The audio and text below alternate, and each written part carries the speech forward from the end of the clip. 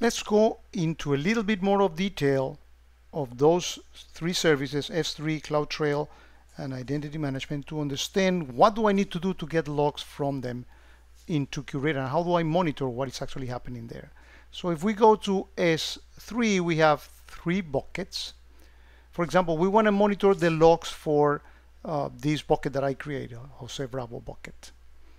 One important thing is that if you go into it, notice that in the properties, you need to select, which is not selected by default, this object level logging. In other words, you want to collect logs from everything that is actually being done on that particular bucket, which, as we showed before, has a folder and some content in it.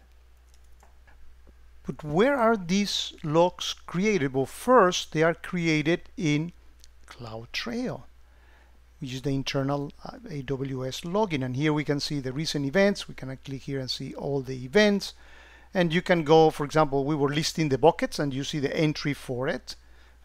Everything is an API call and everything gets actually logged. You can see more details of it, and I will reset my router to change my IP address in here.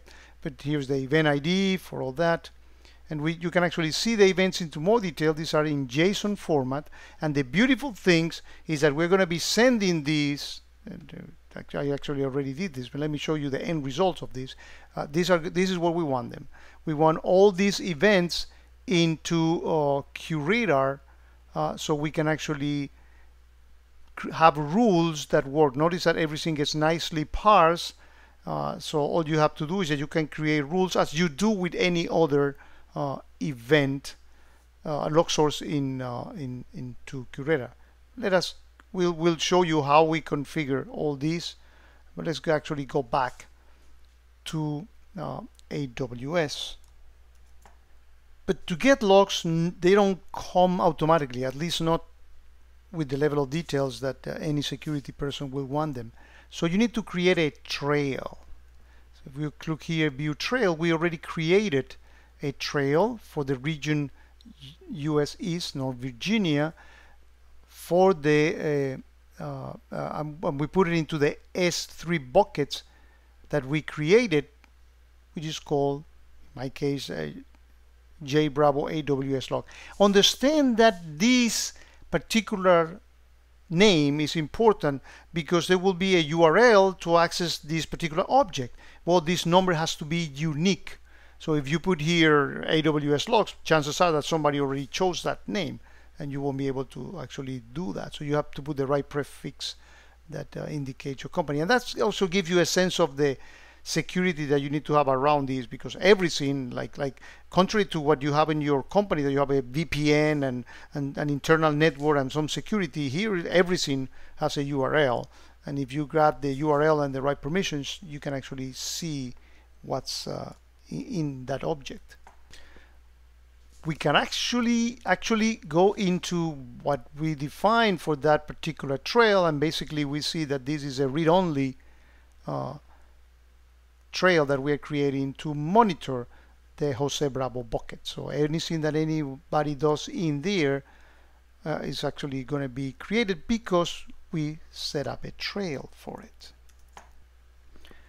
The next service that we are going to be talking and showing today is EC2. Again, a fancy name for virtual machines. And as you can see, I have an instance running, which we are collecting logs from. But you can actually go and launch your instance, and notice that these are free eligible. And we actually launch this one, the first one, the free tier eligible for it. But you can, let's say, even if you go here and you're gonna select that one, notice that this one is free, but you can have, machine with 96 virtual cores and 384, and this ain't gonna be free. You're gonna get a bill for it. So again, think of the bad guys compromising your credentials and launching powerful machines for whatever they want to do. But we have an instance already running, which is this one. So couple of things important in here. There's an instance ID that you will be actually using, the zone that it belongs to, the type is that small type of machine. But notice that there is a public IP address for that VM, and there's also a private one. So this is the one that you will use to communicate within AWS with another instance to do the internal networking and don't be charged for outgoing traffic, while this one is the public for outside. So we actually, now that we have this instance created, we can actually even log in into it. But you will notice that when you are creating your instance, your EC2 instance, by the way, those options that you saw in there, they're called AMI, Amazon Machine Image. And this is just a fancy name for an ISO pre-configure ready to work in the AWS environment. So if you want to log in into that VM image, the user is EC2-user, that's a public IP address that I'm going here from my Mac. And then I need to specify the file, and actually on that directory where I downloaded the private key, and you need to actually provide that credential in order to log in. And here I am, you know, I'm in that virtual machine. And all these things are actually being logged and sent to QRadar as well. The other service that we are going to be talking in this introductory part is identity and access management. And here is, for example, what I use to activate my multi-factor authentication to protect my my account. But notice that I also created some groups. One is for other S3 employees, and this was the read-only access group, which you'll see why I created that in a second. We also created users and assigned them to groups. We created a user for Mutaz, made a member of that group, and we created a user account called QRadar, and that's the one that has the read-only access to retrieve the logs from Cloudtrail into QRadar. When you create this user, again, you get a secret. Okay, so actually we can go in here and see here on security credentials. That's the access key ID, and there is a secret. I'm not actually showing it here, but when you create the account, you get the chance to actually save that that particular credential, and that we're going to use when we will configure QRadar to retrieve the logs. And there's also role-based access, and we created a role that we actually assign for the EC2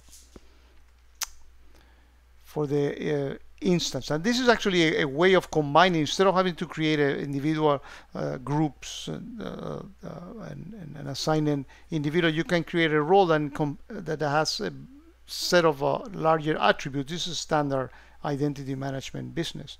And then you by assigning the role, that applies to, brings all those objects into that particular in this particular case, a virtual machine. So if we need to change the password or parameter, and let's say we have 100 virtual machines, by just making a change on the role, then we don't have to go individually into every one of those VMs. So standard identity management access business. And to assign that role to that virtual machine, what you need to do is go into the actual instance of the virtual machine. One that I have is this one in here, and you go into Actions, Instance Settings, and here Attach, Replace Identity and Access Management Role. And here I selected that role that we created, and that, you know, completes the picture. Now let me go into QRadar to show you what you need to do to retrieve those logs.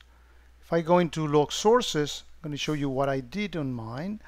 Let me sort these by creation dates. It shows the one for today is AWS. We see that we are retrieving last event time was actually today. So let me actually go and edit the configuration to show you what we did. Well, not sure what I'm getting that warning, but the log source name, you specify whatever name you want, a description. In here you select the pull down Amazon AWS Cloudtrail, and if you don't get that thing from the pull down, it's because you might not be doing auto updates. There is a video that I show how you manually install that in case that you don't have auto updates running, and I'm going to put a link to it in the video description. And when I did the video for collecting Cisco Umbrella logs, which puts the logs into an S3 buckets, I'll show how you install that manually. So the protocol configuration is this one. That's standard. You don't need to do anything here. The log source identifier, put whatever name you want. The signature is, I took that by default. The region I put the region I'm using, which is US East 1. The bucket name is the bucket that we create to collect those logs, precisely that one. The endpoint URL is the same, and that's default. The parameter, the authentication is the access key and secret key, and this is the access key that we saw for the QRadar user we created, and here's the secret key that I copied when the account was actually created as well.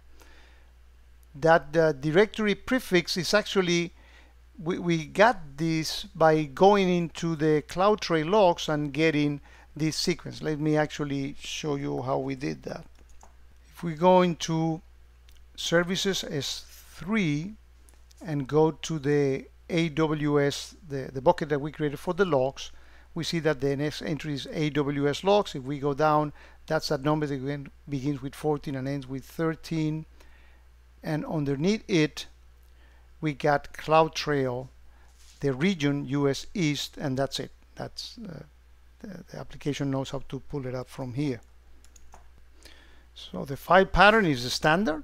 These are our JSON files that are compressed with gzip, and the event format is again that's standard. One very important thing is that you need to, every time you go in here and edit this, you need to actually specify that you want to automatically retrieve that. Otherwise you will not be getting the logs. I put the recurrence to 1 minute. I believe that the default is 15 minutes or something like that, in order to get my logs faster. And that's all I did. By just doing that, I was able to get all the logs into QRadar. On the log activity, you see we are even getting some logs as we've been talking. If we go back in time, you know, that's 45 minutes, we're going to see more events of everything that happened within AWS. I do not lose visibility into it, and any one of these events, we can actually go in any one of them. They had been properly parsed, so we get the username, and they have a different name in AWS. So everything is actually retrieved from the JSON parameters in here, so we can have rules that work on it. More on that and attacks and other resources in the subsequent